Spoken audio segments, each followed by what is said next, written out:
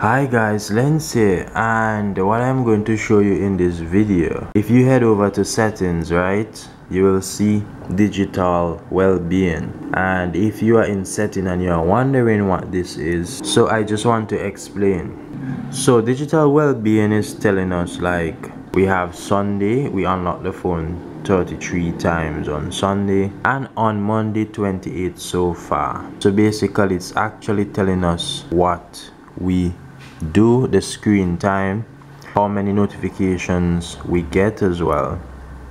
You can actually see on Monday we got 53 so far, on Sunday we got 93, and this is from all the apps on the device.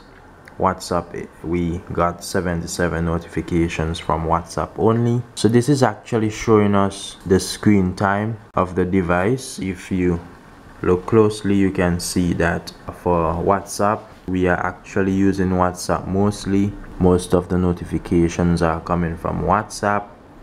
And also you can see that gallery as well, we use the gallery few times today. So in a nutshell guys, digital well-being is just telling us more about our usage and what we spend most of our time using on our device. There are also app timers that we can set, so you can go to dashboard and you can look at the screen time there.